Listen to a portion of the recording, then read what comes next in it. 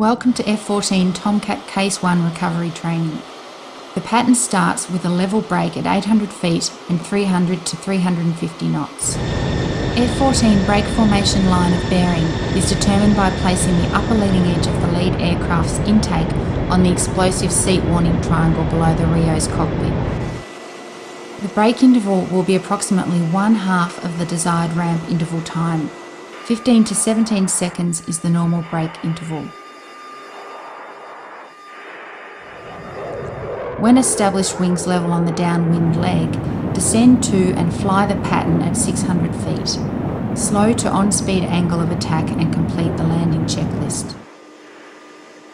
Commence the 180-degree turn when 1.2 miles abeam the LSO platform to arrive at the 90-degree position at 450 feet.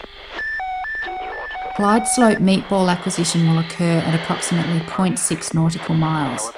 On rollout to final, slightly overshoot the ship's wake. Optimum time on glide slope is approximately 15 to 18 seconds.